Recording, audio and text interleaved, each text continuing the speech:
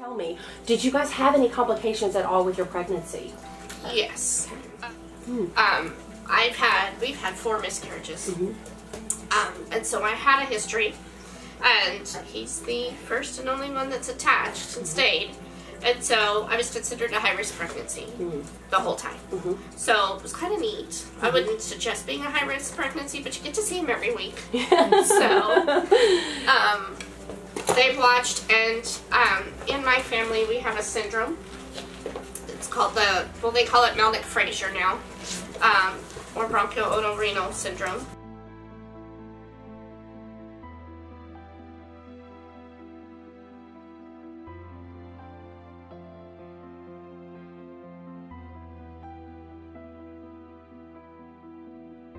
And it affects your ears, your kidneys, and your throat.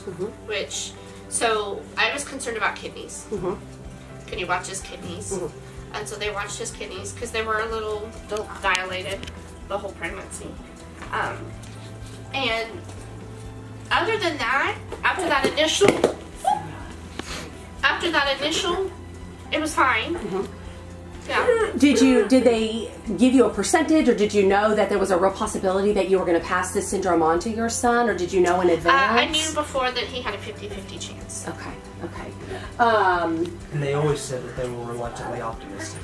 Yeah, the whole pregnancy was reluctantly optimistic. They always kept us kind of dangling. Right, always, because they don't want to set you guys up for any kind of absolutes, right, until they know for sure. Yeah. So when you finally went in to your delivery, did you make it all 40 weeks, 37 weeks? How far along were you? I was 39 and I was already I was having contractions.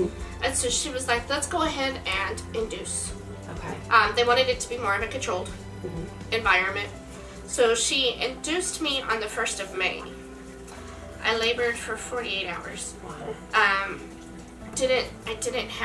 I had all the contractions, I did everything, but I would not dilate. Wow. And then on the 3rd, it was like 3 o'clock. She was like, every time you have a contraction, his heart rate drops. So at that point, we decided for a C-section. You know, my baby's at risk, let's go ahead and get him out. And 30 minutes later, here he is. Okay, so you had some red flags and some warnings that there might be some concerns with his kidneys and with his hearing and with his throat. Whoa, I gotcha. When did you officially discover that he had a hearing loss? I was suspicious because if you look at him, one of his ears is curled in. And I saw immediately that he had the holes in his neck, which is part of the syndrome. So I was like, all right, he's got it. So then at that point I knew. Now, the levels of hearing loss varies from person to person that has it. So it goes down my mom's side. And every person that has it has a different hearing loss. So we didn't know what kind or how much at that point. I just knew he had it.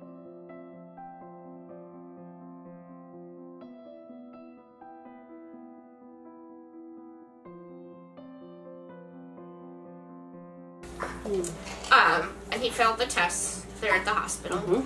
They gave him the first one and said that, oh, we can wait a little while because a lot of C-section babies fail because they don't get the fluid squeezed out.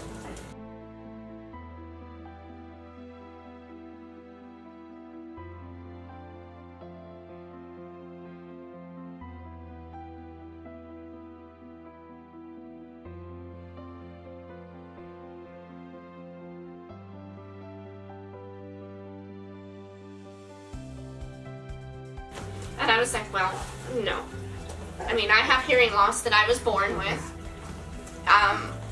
It's a great chance that he has it. I know he has the syndrome. And I had to prove that I knew and understood where it came from before they were like, okay, well, let's go ahead and do the second one. And we went from there. We found out pretty quick that it was profound. And it was hard to hear. You don't want that for your child. Especially me. I knew what he was going to have to fight.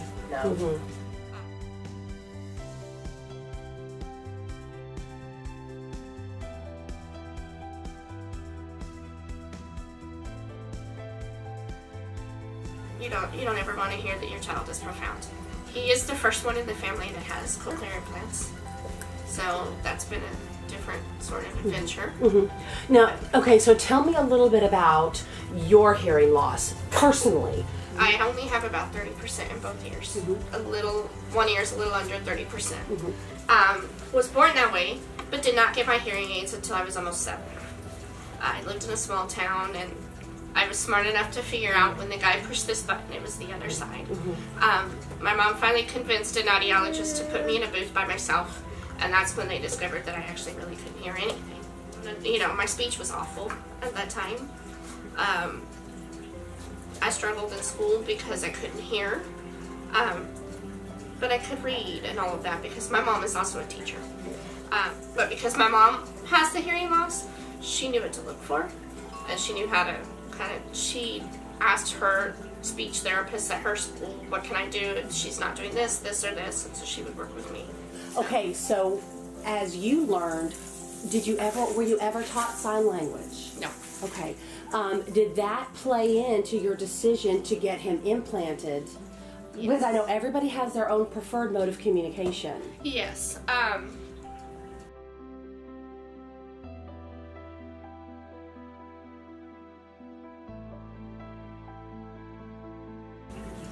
I actually one year got frustrated at school because I was tired of repeating myself. People couldn't understand me, and I also, when I don't have my hearing aids, and even now, when I don't have them in or my ears aren't working, I speak very softly. And so I got tired of having to repeat myself, so I quit talking for a year. I refused to talk to anybody. My parents, friends, school, I wouldn't say a word. And so I didn't want him to experience that. And they were pretty quick to tell us with the hearing aids, he got no speech. Like, he was way under the little speech banana. And so at that point, it was like, okay, well, how can we get it so he either can get speech, or do we need to start doing sign language? Initially, they weren't very optimistic that the cochlear implant would work, because when we did the MRI, he had one nerve that was minimal, and then the other nerve, he was like, we're not really sure it's there.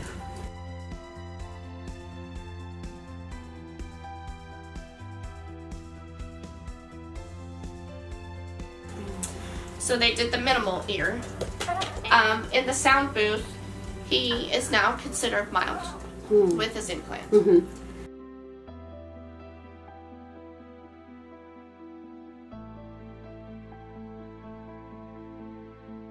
So we went from hearing no speech at all to hearing having a little bit of struggle. What was your first reaction the first time you called his name and he looked at both of you, or he turned to you? It was kind of, are we sure? Did we do that right? Like, is he responding to our voice, or are we being too hopeful? Like, we were scared too. That's awesome. Yeah. It's like, wow. And then, of course, because he is so stubborn, it's taken a while, because you have that misconception of, well, we're going to go and they're going to turn on the cochlear, and he's going to start talking, and he's going to hear and all this stuff, they explain to you how speech works and how speech develops and all of this stuff, and it's like, well, you never think about it, because you just never think about it, because you learn how to hear and you learn how to speak, and but she's right, he's very stubborn, and when he does make that eye contact with you, and you know that he hears you, and he knows you're speaking to him directly, and it's amazing. It's amazing. And it's been, I guess in that moment when they turned it on, you see so many videos where it's like, oh, baby hears mommy's voice, and it's a happy. We did not get that at all. We didn't get that at all. We got the screaming, running under the bed, under the table thing. Like, oh, I'm so confused. Yeah, like, what is this? And so it was kind of like, what did we do? Like, did we really make the right choice? We just made him scream and run under the table.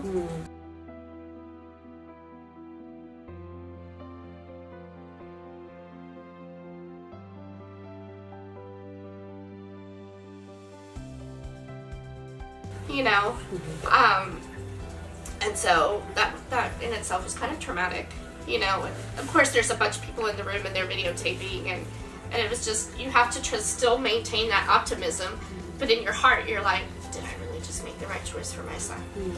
You know, because he definitely didn't follow those feel-good videos at all. So Yeah. But now, do you think? Yes. Oh, yeah. Now, today, with Gwen teaching sign language, why are you wanting to do both? Just curious. Our main desire is for him to use speech, but in case he needs that platform, you know, that yes, we want him to speak and we want him to be part of the hearing world in that aspect. But in case he needs more, we want to be prepared. Okay, so we talked about your ECI services. How did you learn about ECI? Actually, so we were home. We had come home, and this lady starts calling from, what did I have him? No. Baylor. Baylor. She's like, yeah, you know, he failed this test. You have to follow up with this person and this person.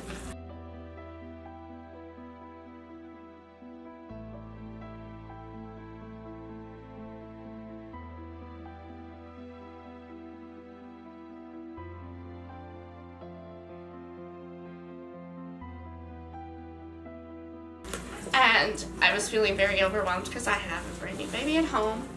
And I've got all these people calling me. You know, I had to make an ENT appointment for his throat. I had to make appointments with the audiologist. And I had nowhere to go.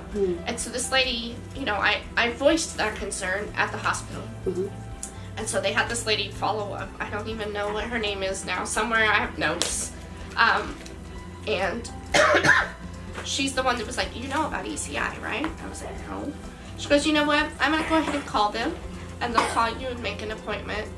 And he was 3 weeks old, and they came out and saw him for the first time.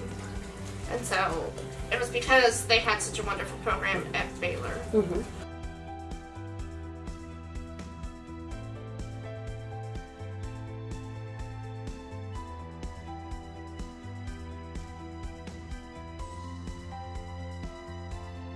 That hooked us up with ECI. Nice. And so since he was 3 weeks old, how long has he been getting audiology services with? With Gwen? What was it, 6 months? No, that was Mackenzie. I came in even a little later, didn't I? We started at 3 weeks with Mackenzie. Yeah, I think I came at 9 months. 9 months. I think we waited until 9 months. But how would you sum up or summarize your ECI experiences so far? Well, ECI has been great as far as, like, we've had some other issues like eating and, of course, walking that ECI has helped us with. We've since learned that walking might have been delayed because his ears are deformed. He does have a lot of liquid, and so balance issues, that kind of thing. Because he does other things right on target. And then in conjunction with Gwen, you know, we get a lot of ideas on how to build, you know, speech and how to push him to respond to us. You know, hey, I'm talking to you. Turn to sound.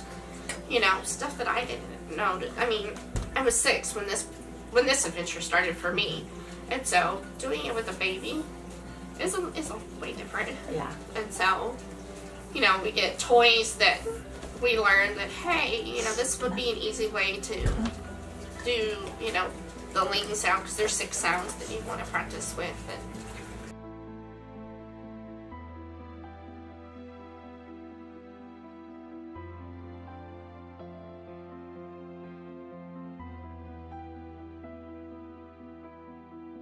Is there anything else you'd like a new parent? I also had in mind of presenting this journey to new parents who have never dealt with any of this and don't really know how to deal with a diagnosis, and they're just as scared.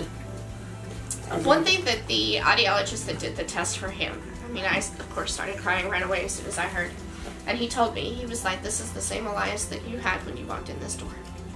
So your baby is still the same, and you're still going to love them. And the more people that you have in the adventure, the easier it is.